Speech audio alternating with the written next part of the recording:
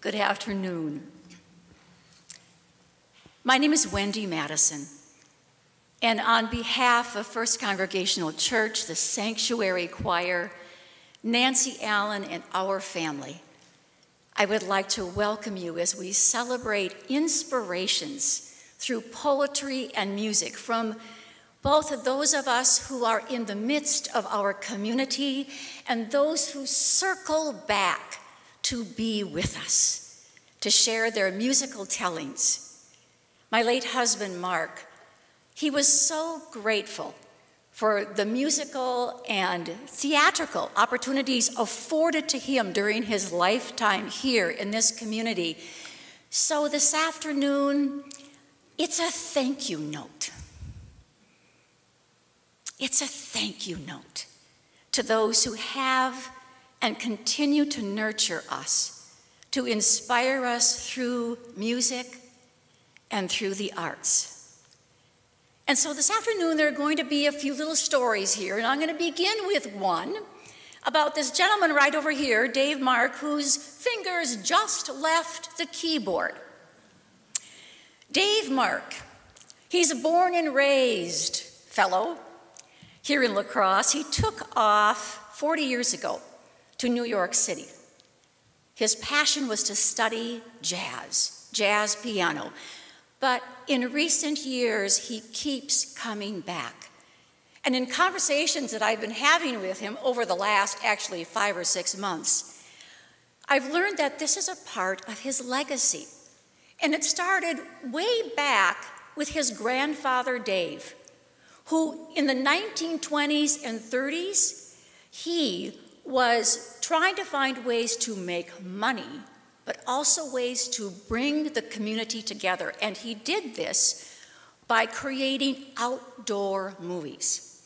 And he moved here to La Crosse, and he loaded up his car or whatever vehicle he had with video equipment, and he took off to different communities in our region. He was in Coon Valley, Bangor, Norwalk, Viroqua, summer evenings, inviting people to step out of their homes or to drive their cars in from their farms and to spend some time together in their communities, watching outdoor movies and escaping the reality of those tough times. Well, Dave's family legacy continues, bringing people together. And each summer, Dave Mark has been stepping back to La Crosse. He's been moving away from the sweltering heat of New York City and circling back home to enrich us with his music. He is providing free live concerts. Why? Because his parents, Bob and Jean Mark, created a fund to allow this to happen. They valued bringing people together. And so we're going to have another song from Dave. I understand it was inspired by him when he was in his New York studio apartment. And this song is dedicated to Mark. It's called Mark's Mark, but I call it Mark's Mark. And so here we go, another song from Dave Mark.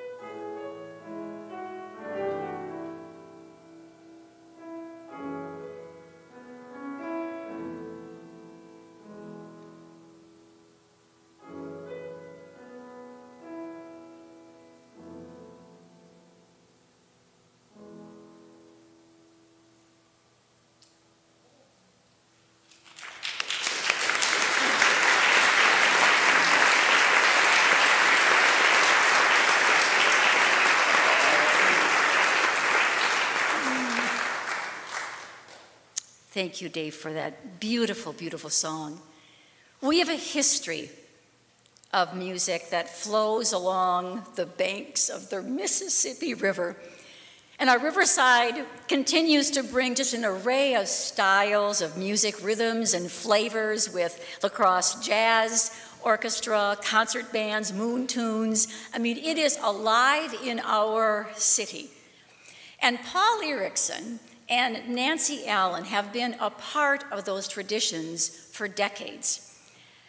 Paul Erickson played with Al Townsend's Wonderful World of Jazz Band for years, and both Paul and Nancy joined the Wilma Schaffner Rivertown Review at the Pump House for over 25 years. So we're going to bring you a little taste of Rivertown La Crosse.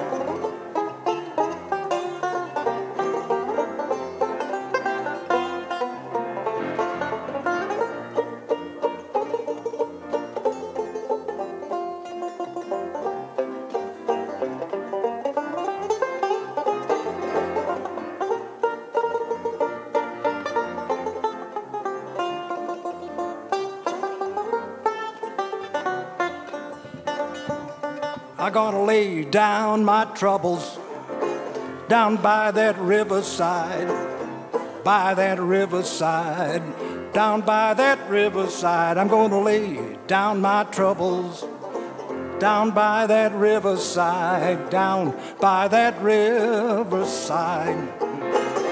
Ain't gonna study war no more. Ain't gonna study war no more. Ain't gonna study war no more. Ain't gonna study war no more. Ain't gonna study war no more. Ain't gonna study war no more.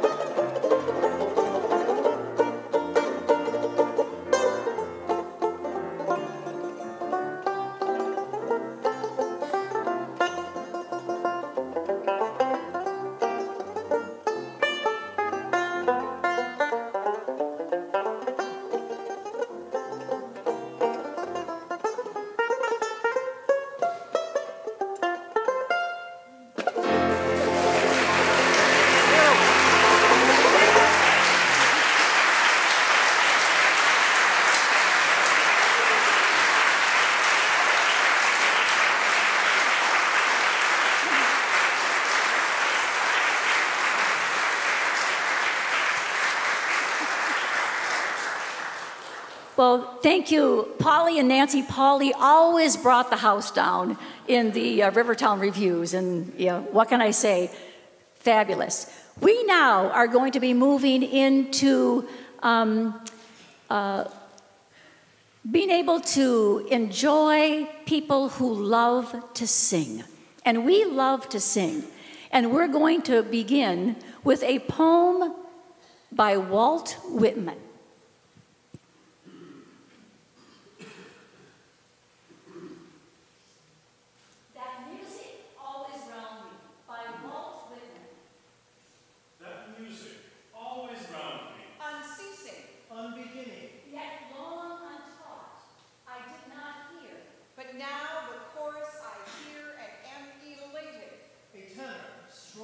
Ascending with power and health, with glad notes of daybreak I hear.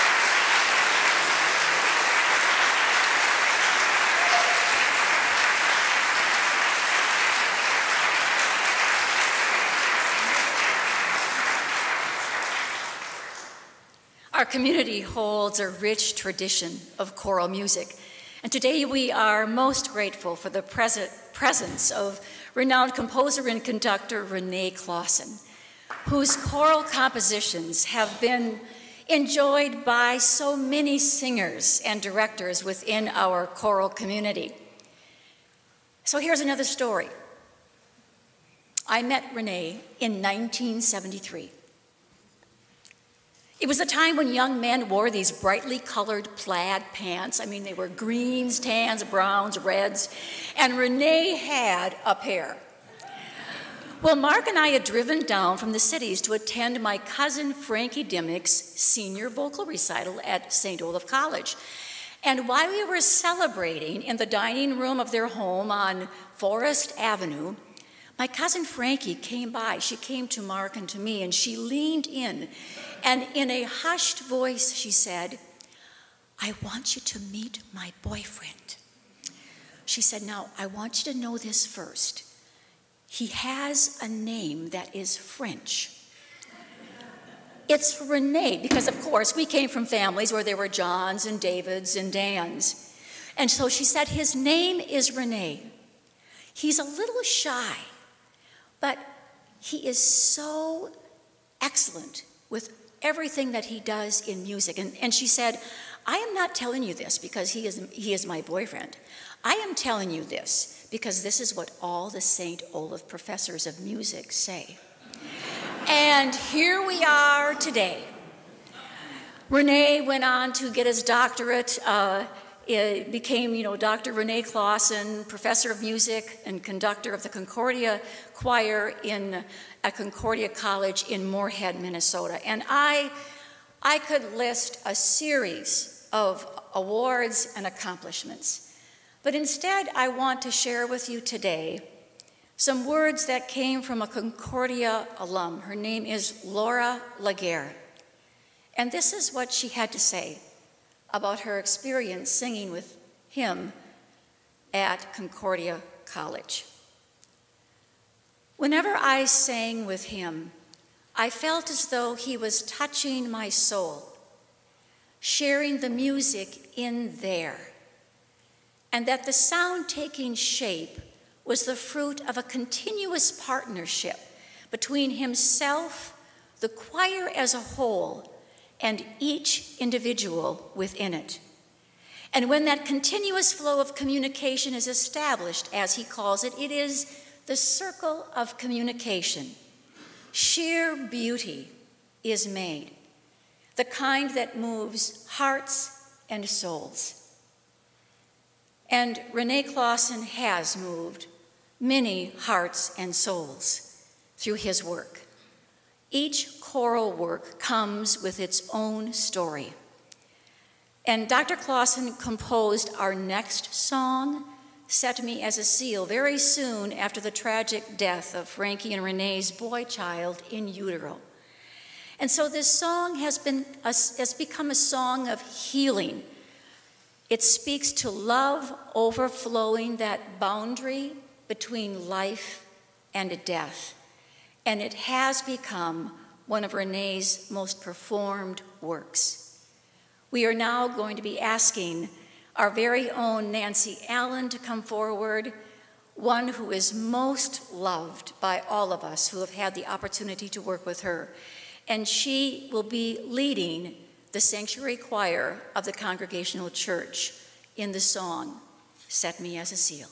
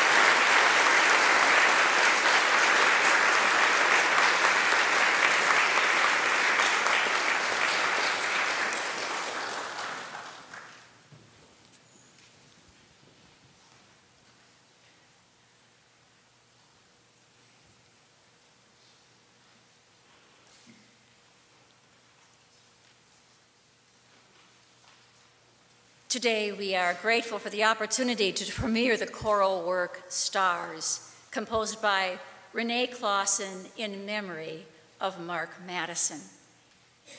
This choral work was inspired by Mark's fascination with the night sky. You know, he would sit on the tractor on cold winter nights on his boyhood farm, contemplating that star world that would beckon him to step into the beyond. But this fascination was magnified when he had the opportunity to sing in the Minnesota All-State Choir in Bemidji, Minnesota in 1969, and along with my cousin Frankie. They were both seniors in high school at that time. The choir was introduced to Robert Frost's poem, Choose Something Like a Star, through Randall Thompson's choral work, Frostiana.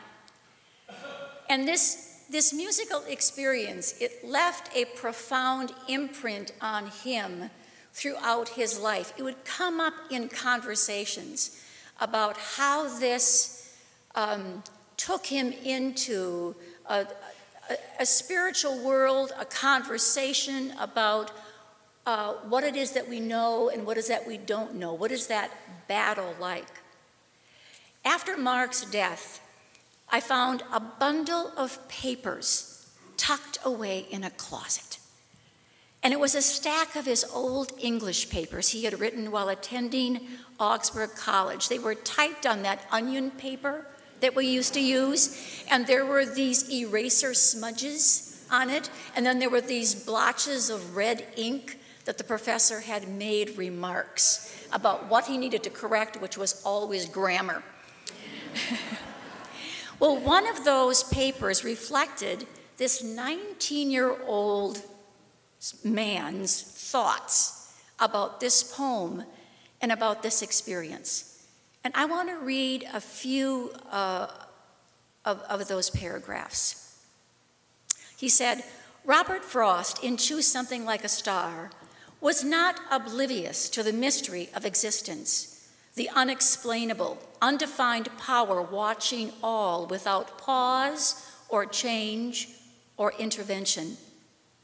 Frost recognizes a craving in mankind, the plea for a clear revelation of and deliverance from despair by a deity reduced to man's limited understanding, reasoning, and temporal concerns. The power, mindful yet unshifting, exists to give man something to cling to in his modern chaos, to give meaning and order to existence which would otherwise seem absurd and without purpose. Frost's meticulous choice of words with the imagery and personification they reveal, along with Randall Thompson's musical setting to the poem, heightens the revelation of Frost's message. Ever since my first encounter with this poem, I have held it as one of my favorite readings, singing and finally understanding. The carefully chosen words, which often confused me before, now create a clear and fuller realization of a higher, steadfast solace existing for mankind. And now I'm going to call my friend, Mark's friend, our friend, Joe Anderson, to read the poem, Choose Something Like a Star.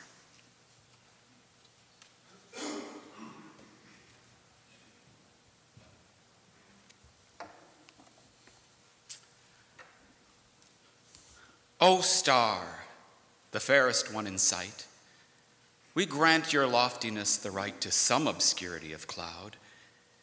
It will not do to say of night, since dark is what brings out your light. Some mystery becomes the proud. But to be wholly taciturn in your reserved is not allowed. Say something to us we can learn by heart, and when alone, repeat. Say something. And it says, I burn. But say with what degree of heat? Talk Fahrenheit, talk centigrade. Use language we can comprehend. Tell us what elements you blend. It gives us strangely little aid, but does tell something in the end. And steadfast as Keats' eremite, not even stooping from its sphere, it asks little of us here. It asks of us a certain height, so when at times the mob is swayed to carry praise or blame too far, we may choose something like a star to stay our minds on and be stayed.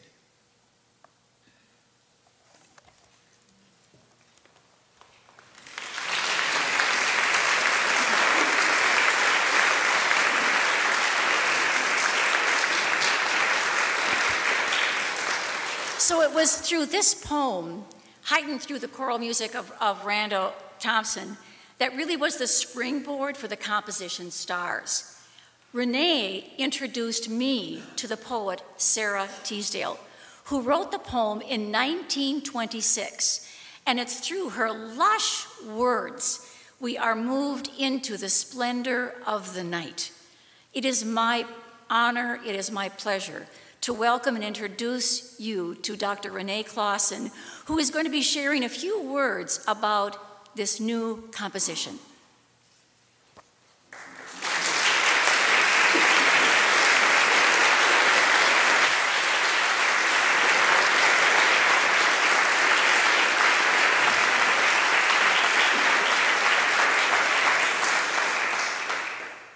Thank you so much. First words I wish to say are my profound thanks to Wendy and her family for giving me this opportunity to write a piece about Mark and about who he was. Hopefully when you hear the music, it will remind you of him.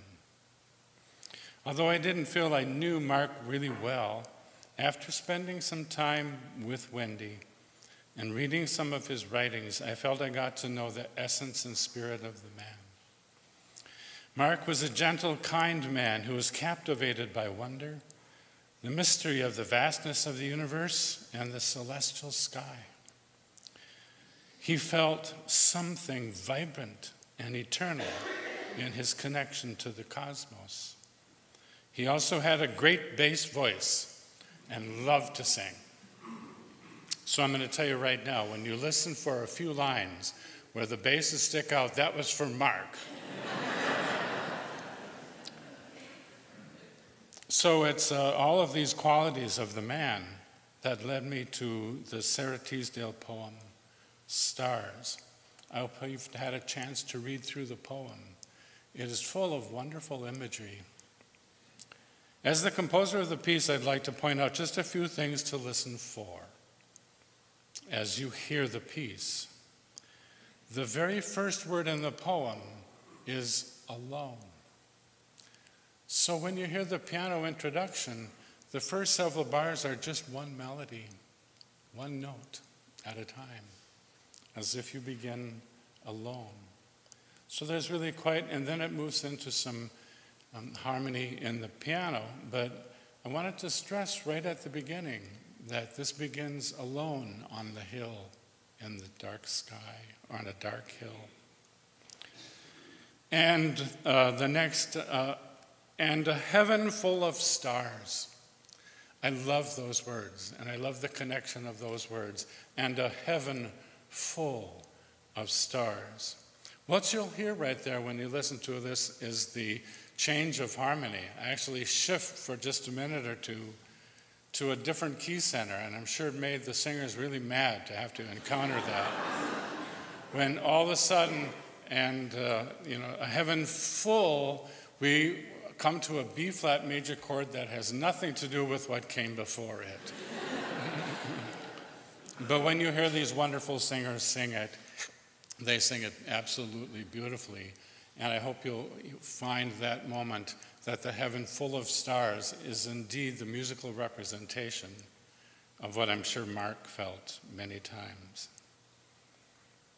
There's another phrase I'd like you to be aware of. Up the dome of heaven, where the voices enter one another, one after each other, as if they're climbing stairs to a heavenly realm. One or two more little things to listen for. There is a time where the word marching comes in. And especially if you listen to the piano, when you hear the word marching, you're going to hear thump, thump, thump, thump, as if there's a little gentle march in the background. And then finally, to the last two lines of the poem, which I'd like to repeat to you. And I know that I am honored to be witness of so much majesty. I can just see Mark on the hill, being witness to so much majesty. And so the piece ends with quiet repetition several times of a very calm C major chord. And that's how I imagine right now Mark is. He's resting in the eternal arms of a C major chord, in which he alone sings the low C at the end of the piece.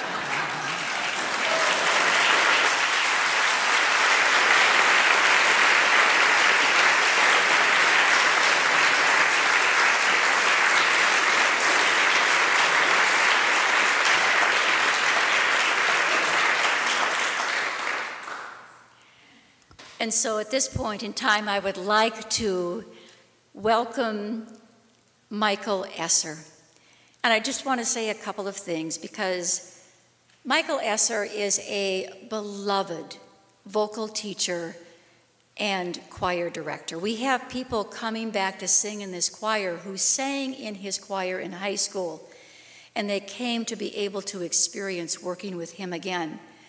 And as I was saying, in my mind, as I was really reading the poem, Choose Something Like a Star, I thought, well, that's Mike Esser, oh star.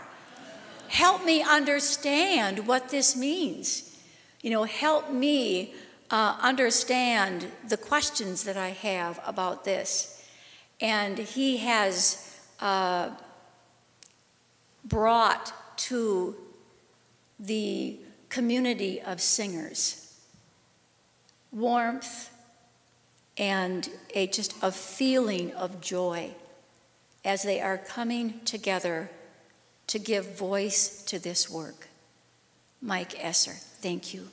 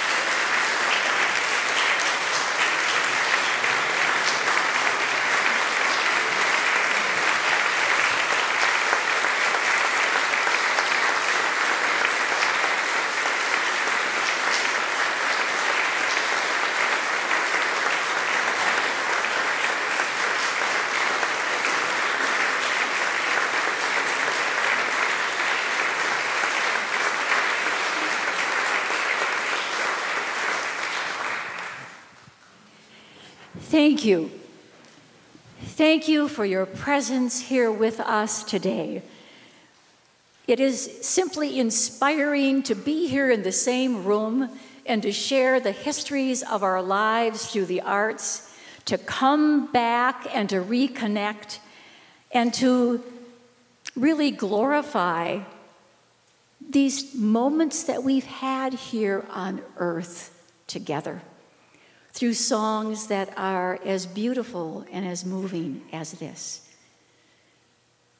We welcome you to a reception afterwards. So after we hear from Dave Mark one more time, please join us in the community room for a little food and fun.